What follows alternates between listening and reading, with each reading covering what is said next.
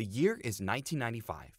In that year, the film Johnny Mnemonic premiered, showing what a futuristic world could look like if run by the internet, and no one bought it. Also that same year, competitive fighting games were at an all-time high. But another major event happened, and it involved one of Capcom's hottest-selling games up to that point.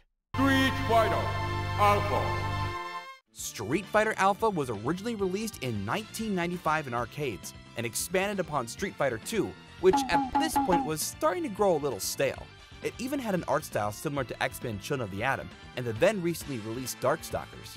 And around this time, X-Men was at the height of its popularity thanks to the TV series of the same name.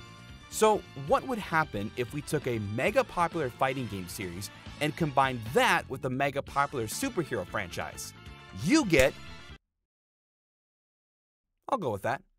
X-Men vs. Street Fighter was originally released in arcades in 1996, a year after Marvel Superheroes.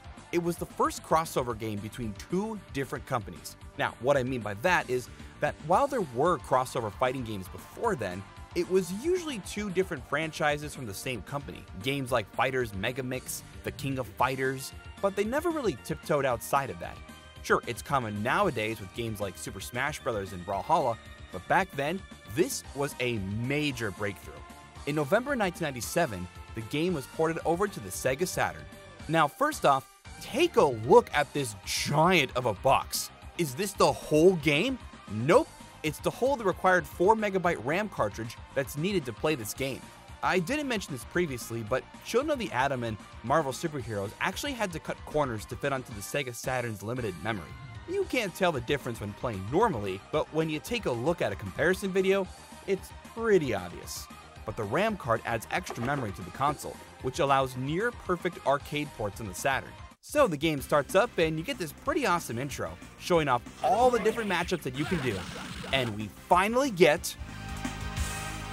X-Men vs. Street Fighter! Ryu and Cyclops shake hands as if they sign an important business deal. And we get to the character select screen, which has a sweet remix of the Children of the Atom character select screen.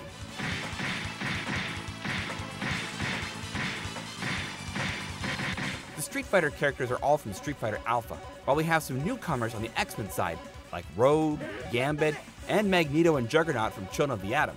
So, let's get into a match, shall we?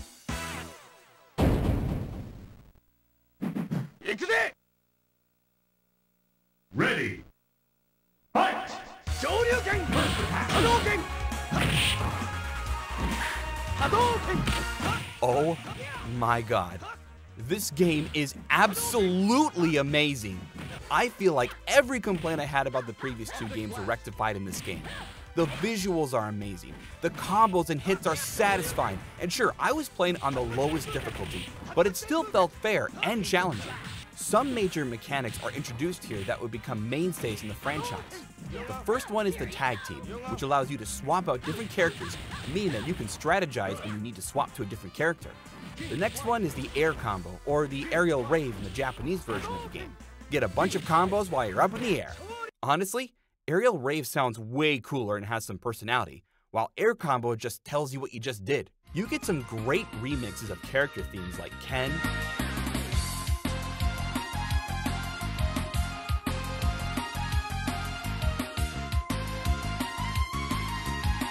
Chun-Li,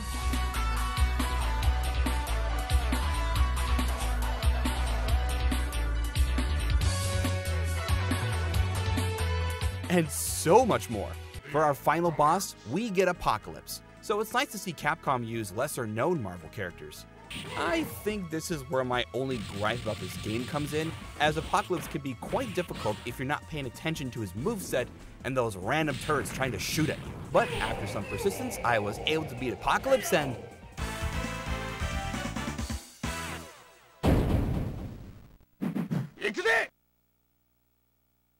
Ready. Fight! First attack! So in an interesting twist, you fight your tag partner as the secret final boss of this game. I don't think I've ever seen a fighting game do something like this. But once you do defeat your tag partner, you finally get your respective character's ending. Since I chose Chun-Li, she joins the X-Men. But not without Archangel, Iceman, and Beast all trying to simp on her, that is. Honestly, this game is absolutely amazing, and I wholeheartedly recommend this game to anyone looking for a good fighting game. I really hope this game comes out in America soon. Capcom did have plans to release X-Men vs. Street Fighter in the West, but Sega decided not to produce the needed RAM carts to make the game run. And while Capcom had thought about releasing the game in Europe, with the cart bundled in, such plans were axed and the Saturn version of X-Men vs. Street Fighter stayed in Japan. It was around this time too that Sega in North America and Europe no longer saw the value of the Saturn and announced they would discontinue production in the West in 1998. Though there was another console that was competing with the Saturn from a little company called Sony and their little console called the PlayStation. Capcom had stated that the home versions of X-Men vs. Street Fighter would be released simultaneously on the Saturn and PlayStation, but the PlayStation version didn't see a release until 1998, 2 years after the game's initial release. In Japan, this version was known as the EX Edition, and it was also the only console version that was released in the West. And how does this version compare?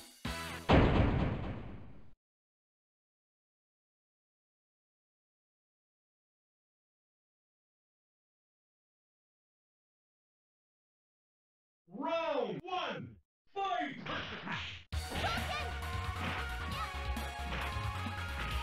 Ugh, God, nothing about this game feels right.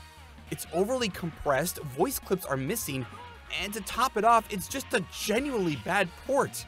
Because of the PS1's limited space, several features had to be removed, most notably the tag team feature. Except sometimes you can have them show up and do a move, I guess? So what's the point of selecting 2 characters on the character select screen when you can only use one of them? To feel better about yourself? So now it's just another one-on-one fighting game that was so common this time around, and this port gets lost in the shuffle of other fighting games. Because why would you play this game when you have Capcom's own Street Fighter EX, or Darkstalkers 3, which was released the same year as this game, or Namco's Soul Edge or Tekken, or Hudson's Bloody Roar, or Mortal Kombat? Why play this game when there are tons of other games that take advantage of the hardware rather than trying to squeeze a game onto a console that wasn't made for it in the first place? Oh, and you can't forget that classic PS1 flair of loading, loading, and more loading. Okay, I think I've diverted a bit too far from what I was talking about. But the point is, try and get your hands on the arcade or the Saturn version. The Saturn version is the definitive port, and it'll be worthwhile. So, after the success of this game, Capcom decided to go at it again with the Marvel superheroes, but also involving a well-known celebrity.